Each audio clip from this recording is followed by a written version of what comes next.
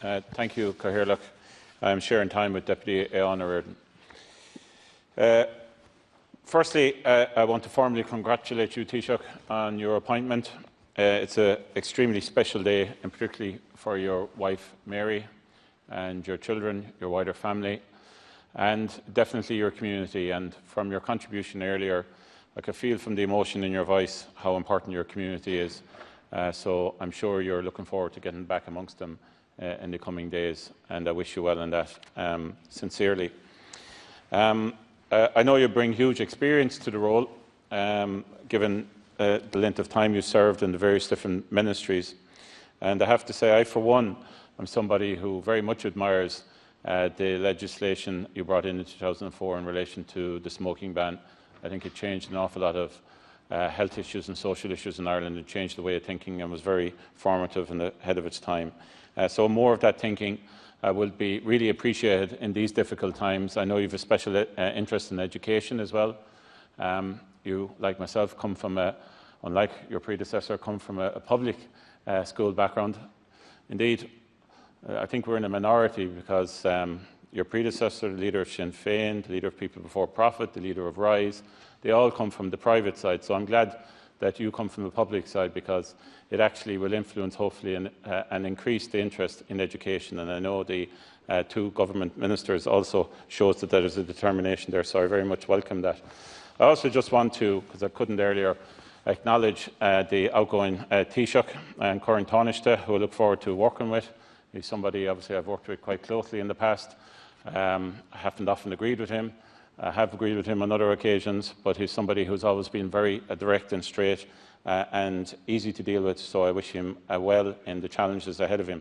I also want to wish all the new ministers the best of luck in all of your portfolios, many of which I know very well, and some which I don't know that well, or my colleagues don't know that well. But I can assure you, we're going to get to know you very, very well in the coming months and probably years. COVID has caused this country extraordinary pain and suffering. However, in a political sense, Taoiseach, it creates opportunities because it has been a disruptor. So I'm asking you to use it. In health, why limit free GP care to under 12s? Why don't you just go and give universal care? Sláinte care. We need public beds quickly. We need to build hospitals. But in the interim, let's nationalise one of the private hospitals. Radically introduce profound changes in education across primary and third level, something you have a deep interest in. Why not fast forward some of the ambitions around climate change that are labour intensive, thereby pushing shovel-ready projects and employment? In relation to jobs, the stimulus, it has to concentrate on key areas like tourism. And I've already said that this programme for government is weak on workers' rights. So I'm asking very clearly, because I think it now comes under the Taoiseach's area of responsibility, that there is an immediate priority in this government that they must appeal to the Supreme Court, the recent High Court decision on sectoral employment orders that protect tens of thousands of ordinary low-paid workers in many areas of this country, in many sectors. If it's necessary to bring in emergency legislation, let's just do that. In fact, we will make it easier for you. My colleague, Jed Nash, who inspired these orders in the first place through legislation, has it written up. So please, please look at that. I want to just raise a couple of issues in the minute or so I have remaining. It is, and this is speculation, Taoiseach, it is speculated that you are going to appoint 20 junior ministers. This would be your first mistake.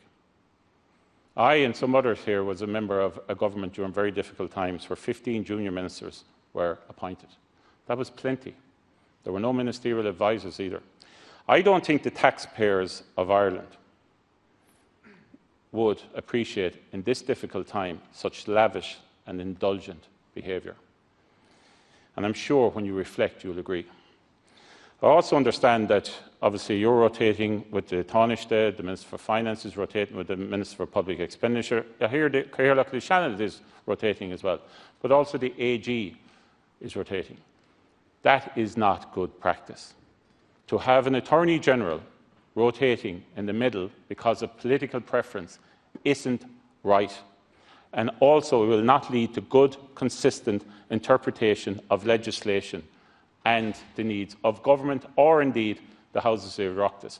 I brought in rent freezes, which others said were unconstitutional, but yet all of a sudden, in the COVID crisis, were constitutional. We need consistency.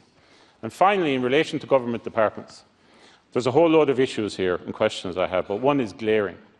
We have a new government, and congratulations to everybody, and congratulations in particular to the Green Party for being part of it. But there is nowhere mentioned, in anywhere, a Minister for Environment. So who has the responsibilities for environment and planning? Who is responsible for all the wider areas of environment outside of climate change, particularly who is in charge, for instance, of the EPA and all other planning reform, etc.? Thank you.